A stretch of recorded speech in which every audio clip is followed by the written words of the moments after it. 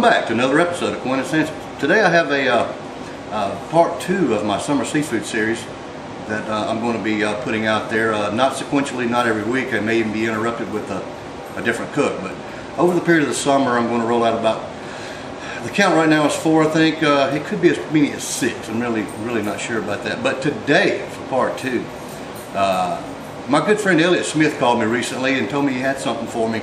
Now, Elliot being an avid hunter and fisherman, I knew that whatever it was, it had to be good. So I show up to Elliot's house, and he had this big, huge find, probably about 6 pounds. Didn't weigh it, but you'll see it shortly here. Redfish that he had caught that morning. Elliot and his daughters, Ava and Allie, decided that they would go ahead and prep this thing up and give it to me so that I could make a video with it. So Elliot cleaned it up, and his daughters gave him a big hand with it. And had it not been for Ava and Allie over there helping their dad, I wouldn't be making this video today. So Ava and Allie, thank you so much. Today's video is dedicated to you. Now, let's get started with exactly what's going to happen here today. While I've got some grill prep going on out there, I thought this would be a good time to go ahead and come in here and kind of let you guys know what's going on right here today. And I've just done that. And we're getting ready to pan down here to see exactly what I'm going to do with this big fine redfish. And trust me, when you see it, you're going to wish, man, I wish the hell I had that. Well, I'm glad I do. So let me reposition the camera, and we'll be right back, and we'll get this show on the road. Voila! Isn't that fine? That is a nice redfish. I'm lucky to have good friends like Elliot to help me out and give me something such as this. But nevertheless, thank you, Elliot. Today's main ingredients are going to be our House of Seng stir-fry oil. If you've watched any of my other videos, you know exactly what this stuff is all about. We're going to be using some butter, a lemon. These two will show up later on in the day. This is not going to be utilized at this time. I'll show you what we'll do later with that. And of course, we have our Tony Chachere's Creole season. This is quite simple. This is not a very difficult thing to do. The hardest part about it, if there is a hard part, is actually getting it smoked up and cooked up properly, just so it tastes as good as I expect it to. So let's take a look at this bad boy, kind of unfold it. That's a lot of meat. That's a lot of meat. We're not going to waste any of this. We've even left the bellies in here. We'll come along here and pull these bones out. We're going to eat every piece of this with the exception of the back, because the scales are on. Down here we call it fish on the half shell. Others just call it, hell, I don't know what the hell they call it, but when you hear fish on the half shell, that's what it means. It's been filleted, cleaned out, ready to go on a grill or a smoker, and basically the scales are going to act as basically a dish. So let me get things moved around here, and we'll get this thing prepped the way that we need it. So I'm going to take my stir-fry oil, aka wok oil. That's what it started out as. I'm just going to kind of rub it in here literally. This is a garlic infused based cottonseed oil. Of course, it has onion, cilantro, and ginger in it. It's really going to bring a lot of flavor to the fish and be a real tasty little treat to your palate. We're going to let this sit here for just a little bit, kind of absorb into this fleshy little meat here. And we're going to come back and just go over the top of it with some Tonys. Alright, we've allowed this stir-fry oil to sit here for about 15 minutes, which is ample time. And we're just going to give us a little shaker of this Tony Chachere's, or cacciatore as I've heard a lot of people refer to it as, but it is Chachere. We'll give it a nice little liberal coat here in the beginning. Some of this is actually going to absorb up, and we'll probably come back here and just touch it one more time.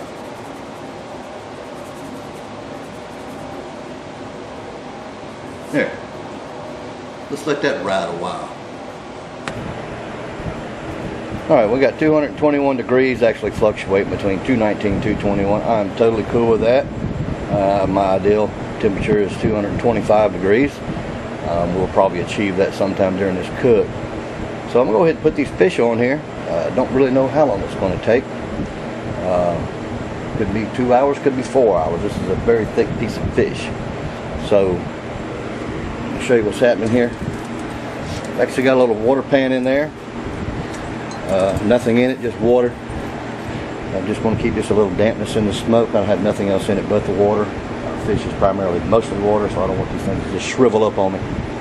So let me go ahead and get these things placed on here.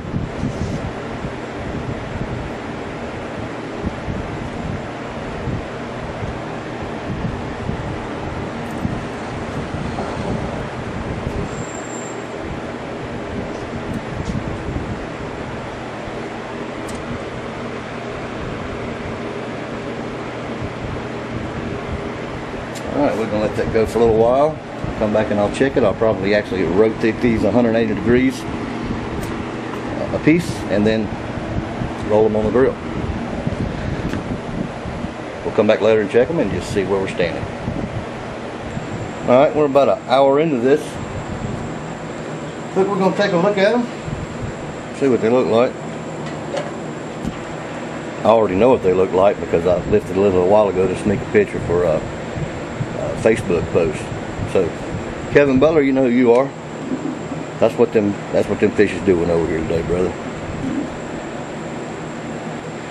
We still got a lot of moisture along the top, laying in the bellies. It's a good sign. Probably gonna let this go another hour, maybe. I'll determine that a little while later. All depends. We'll see.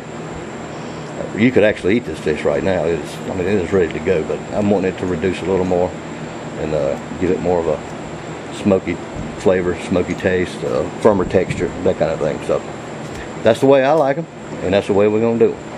We'll be back in a little while and we'll check her out. Alright, it's time to start our baste, which is very simple. It's that one stick of butter you see right there. Move that around a little bit. Let it get going. Let that go just a few minutes, kind of reduce about halfway. And we're going to add this one lemon, the juice of one lemon. Alrighty.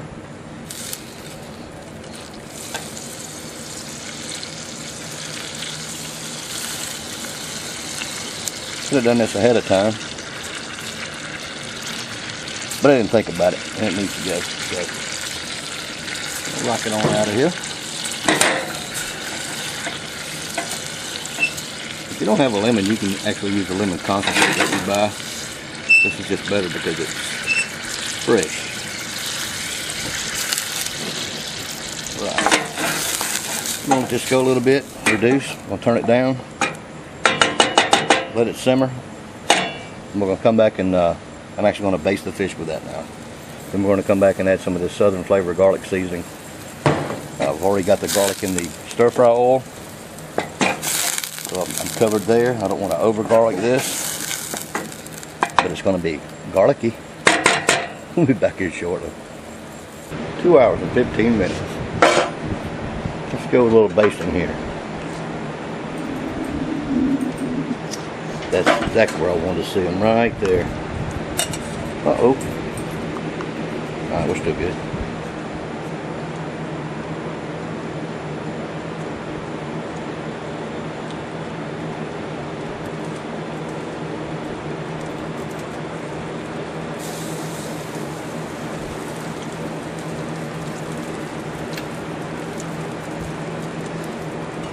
If you could smell this right now.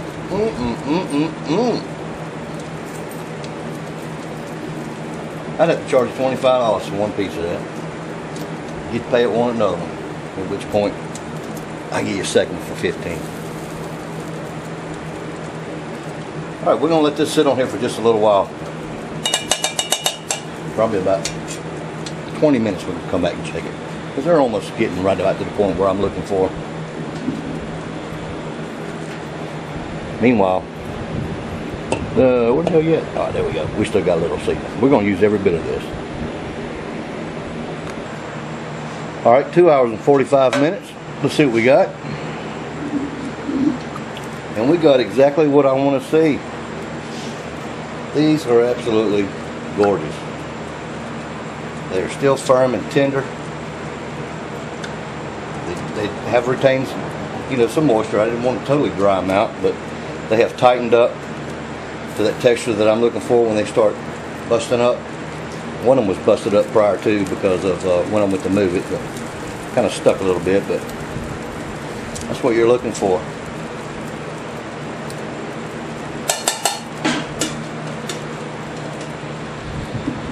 I think I'm going to go about another 15 minutes, maybe 20, baste them again. We're getting close. Don't leave now. Alright, it's 3 hours. We're probably going to take our last peek at them. Ooh, rah, rah. And it will be. We're going to take the rest of this base that I've made up here, butter and lemon juice and a little garlic seasoning. Give them one final base. I'm going to snuff the vents on this thing, go inside and get me some foil, wrap them up in some foil and let them naturally rest in there for about 30 minutes. Let them do a slow cool down. And this will be some of the best stuff that I have done lately. Alright, here we go. Lid down, probably 15 minutes to the foil. Okay, 3 hours and 15 minutes. I'll take these jewels off of here because they are done. We're going to put them in this foil and let them wrap them up. Let them rest and do a slow cool down, probably for about 30 minutes or so, and then we'll open them up. Shout out. Alright, let me get this other one off of here and see you shortly. Alright, we've been resting for 45 minutes. Let's see just what we've got here. With the exception of me busting that tail up from the oven, but anyway. There she is. Give her a taste. Look at these bones. We'll just pull these right out of here. Let me just show you that real quick.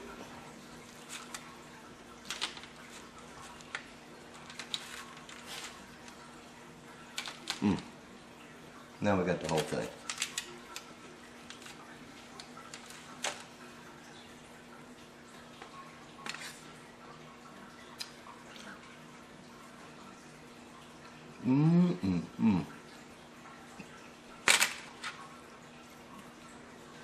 Man, that is awesome. That is full of flavor. The lemon, the butter, zatarain,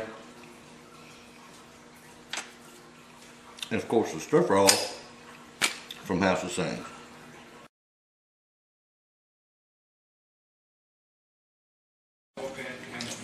Well, that's going to wrap it up. Man, was this ever good. Tony Chachere's, the lemon, the butter, applewood smoke. Very good. See you next time.